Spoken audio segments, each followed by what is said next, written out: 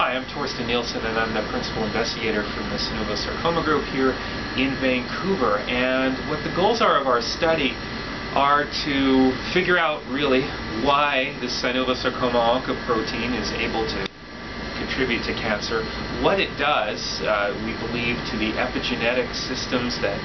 change the biology of the cell and make it from a normal cell into a cancerous cell, and what special features are about the cell that allow this oncogene to happen. And we think with these new technologies, especially being run by some of our partner groups, we'll be able to identify some of those critical genes and figure out ways to monkey wrench that, to try and turn that against the cancer to develop a specific set of treatments for synovial sarcoma. And here in Vancouver, we're also going to work to develop some new model systems that can, we think, quickly translate that into new ideas. And I'm part of clinical trials groups in Canada and internationally that can help take that forward into new clinical trials for patients in a hopeful effort to turn the science that we have and what we found out about synovial sarcoma into new treatments. One of the frustrating things about synovial sarcoma is that we have been able to find the critical oncogene that seems to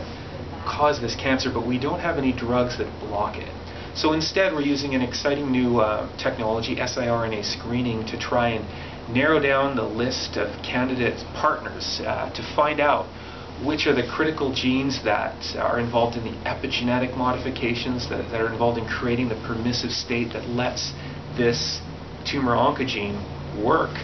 and figure out which of those we can attack with existing drugs. Hi, I'm Amanda. I'm an MD PhD student working on the Synovial Sarcoma project from Vancouver. And specifically my research is looking at a new model for synovial sarcoma in zebrafish.